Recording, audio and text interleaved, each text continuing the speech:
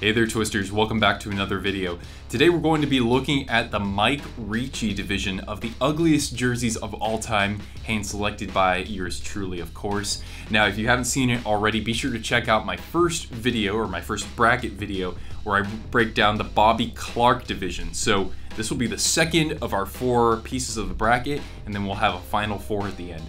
Hit the red subscribe button and the notifications bell down below if you haven't already, so then that way you can keep up with the series and other videos that I'm uploading here on YouTube. Okay, so without further ado, let's get into this. Remember, this is just for fun, subjective. Let me know which of these jerseys you think is the ugliest and should be moving on to the final 4 in those comments below. Okay friends, let's go ahead and do this. So, we're starting out with the 2002 New York Islanders alternate going up against, I think, the 2011 New York Islanders alternate. This was totally selected at random, so it's cool to see these two going against each other this early. So we've got this orange alternate here with these really weird kind of inlet cropping that I just think is the weirdest thing on the planet. Or is the bland Islanders text the most weird thing on the planet? Because look at this right here. It's like almost a basketball jersey. It's a black jersey, first of all. Okay, it's in the New York Mets color scheme. I can kind of get behind that. But then you got these gray shoulders here. I don't remember the Islanders ever really using gray. You got the logos on the shoulders. They at least have that. But because you don't really have any real logo on the front, and that text is really generic, I'm going to go with the 2011 Islanders here. Next up, I cannot believe we have this in the first round. The 1995 Anaheim Ducks Wild Wing, Mighty Ducks, excuse me, and the 2003 Dallas Stars, the Mooterus alternate. So, I don't know, this is going to be really difficult. Let's start with the Wild Wing here. So, you've got this insane graphic of, a duck from the TV show, essentially, jumping out of this ice, and you got ice all over the place. You've got these really cartoony looking numbers that are kind of hard to read, I must say. And yeah, this thing only lasts for 1 season. So it's atrocious, don't get me wrong. The good thing though is that at least it kind of fits into the Mighty Ducks family, right? It's got the right colors. It's got the duck with the wild wing. I mean, that's at least somewhat consistent there. And then you got the 2 logos on the shoulders there. As for the Stars, you got red in this color scheme, and it looks like you've spilled tomato paste all over it. You've got a bull, a constellation design, which is kind of neat. Granted, we do know that this looks like something else, right? You've got the you got the Dallas Star kind of on the right side of the logo as we're looking at it. It's atrocious nonetheless. It doesn't look like a Dallas Stars jersey necessarily. It's certainly not like something they would wear today. But just because of the absurdity of that duck, and just how busy it is, and how illegible it is, I'll go with moving the Ducks to the second round. That's not easy either. Okay, next round. We've got the Columbus Blue Jackets, 2000, so their inaugural season, against the 2010 New York Rangers alternate. So, Columbus here, this is their original logo. It's legible enough, but you kind of have to look at it for a little while. You got the Stinger logo on the shoulders. I do not like that whatsoever, but the rest of it seems fine to me. The New York Rangers, again, this doesn't look like, a disaster of a jersey by any means, but the New York text is pretty bland, and considering their previous alternate that they had introduced was the Statue of Liberty, this is very underwhelming. So, given that, I'm going to move the Rangers into the next round. Columbus, definitely not an attractive jersey by any means, but with New York, it's like, well, what's the difference between that and your typical uni, right? You just put New York instead of Rangers there, and the color is a little bit darker. So that, to me, is pretty, uninspiring, so that's going to go to the next round.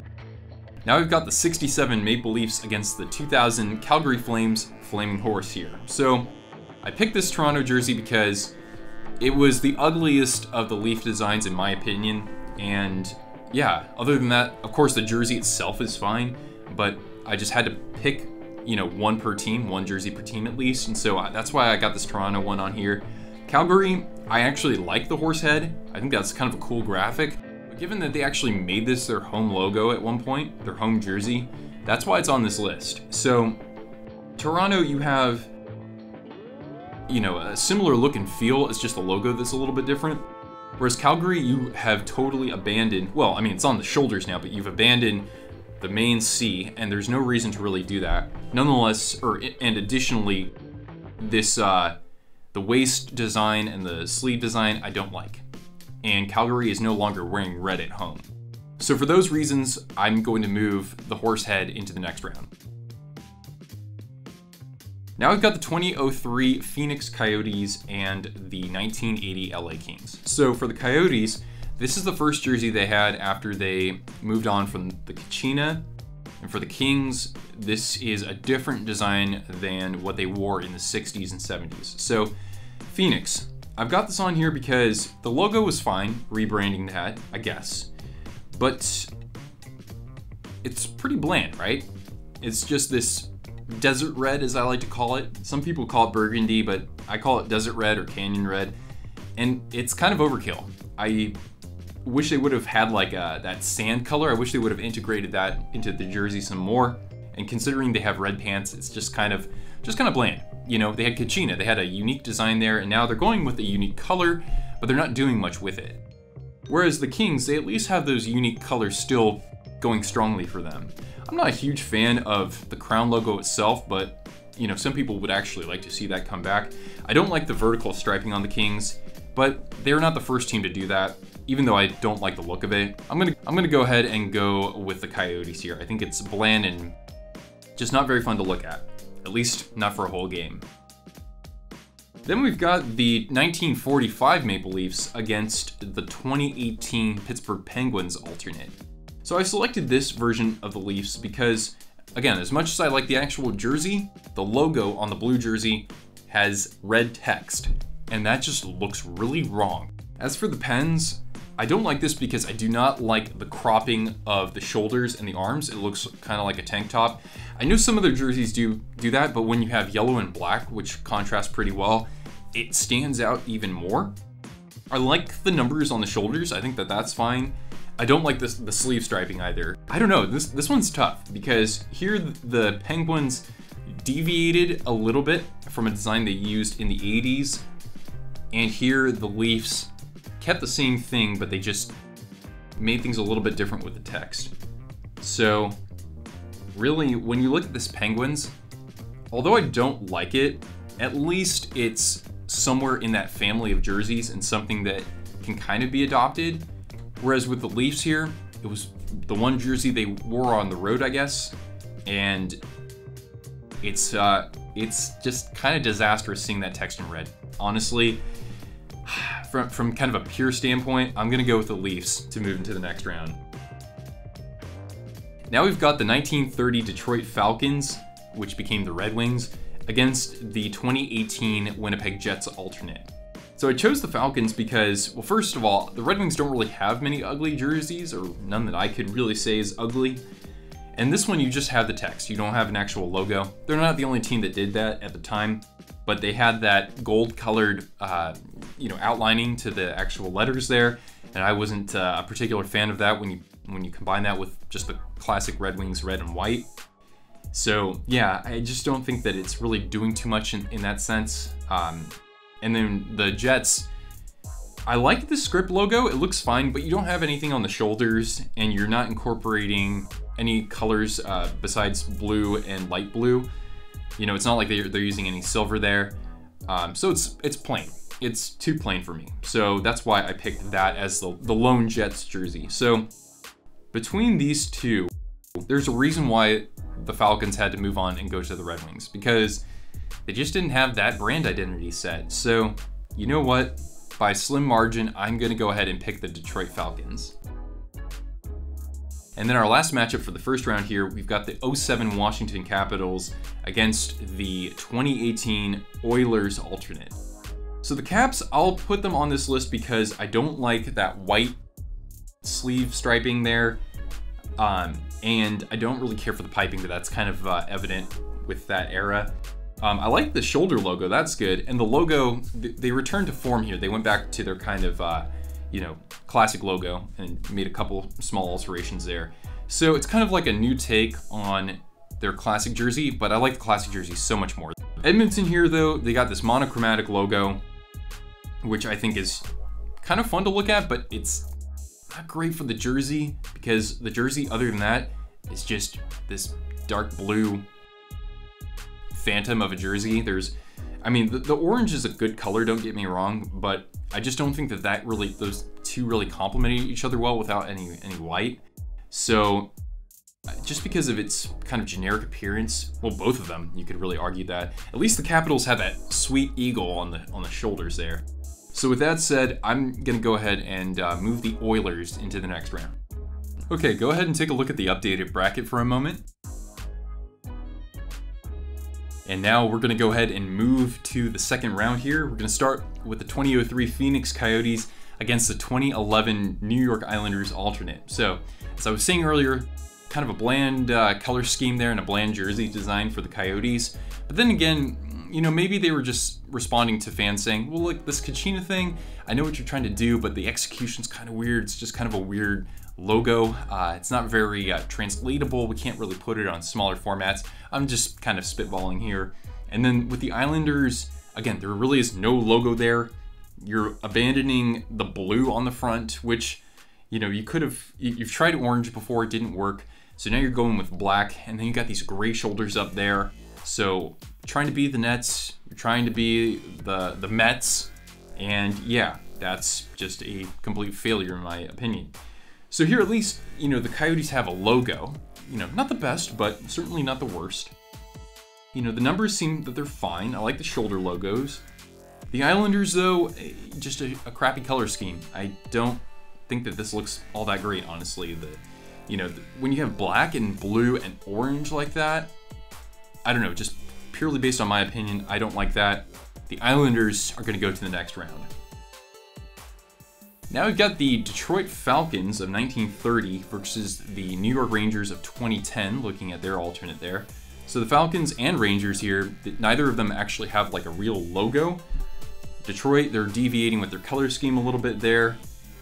But you know, I actually don't mind the stripe design, at least it's fairly interesting. I know that time it was used a little bit. Whereas the Rangers here, they're just, just taking their current jersey and the text isn't stylized. And I know that they haven't always used the stylized text, but here it's just not that interesting. And you know, their previous alternate was much more interesting. It was totally unique, the Statue of Liberty there.